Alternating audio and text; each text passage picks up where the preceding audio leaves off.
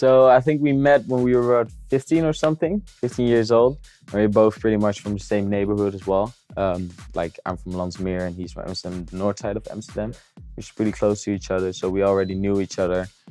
And then I had a girlfriend who we grew up with, and we started to hang with each other, just chill. And it started off as a joke, like we didn't even thought that we would ended up making music together. It was just two friends making music.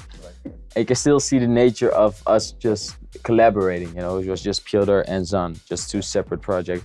And we started throwing everything together. We started getting bookings and stuff, and then we're like, okay, this is fun, let's take it from here.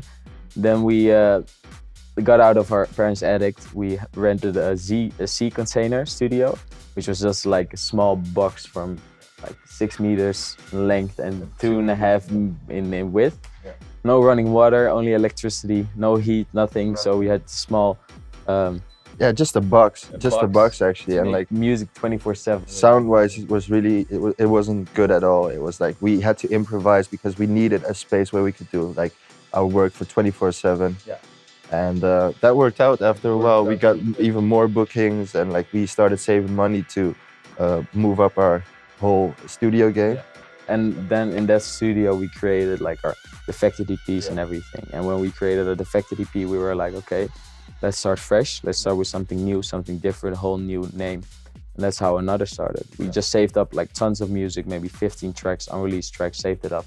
And we're like, okay, fresh start. Banged out the defected EP, and that's how everything started. Like it started to really go exponential from there.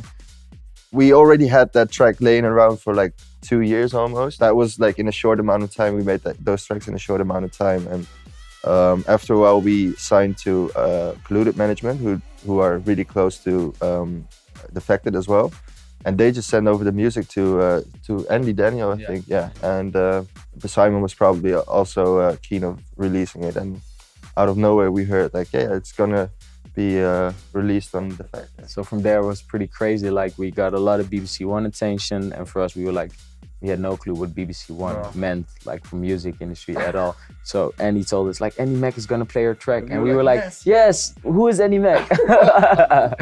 But it really took us to a lot of cool places. Like gave us our kickoff of our career essentially. So from there on, we just kept trying to improve our sound as much. Exactly, and like it gives you so much motivation to see like so many people reacting and like getting support from people who we really look up to, and like ending up at parties, just, you know, partying as like a visitor and ending up dancing to your own music. That's the craziest thing.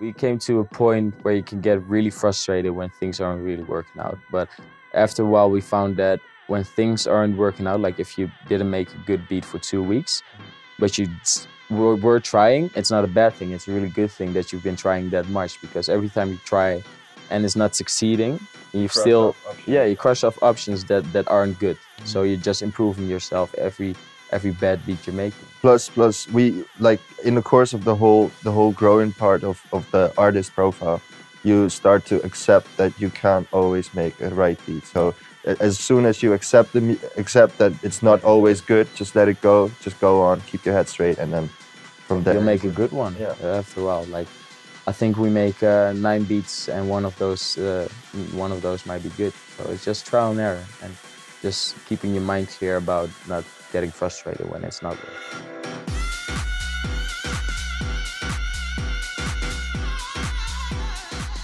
So our label is called No Art. We started it about 7 months ago. We had 6 releases so far. We've only released music of our own till now. We're gonna do a few exciting artists in the next couple of months. Like a lot of artists we've been looking up to all our whole start of our career. So that's really exciting.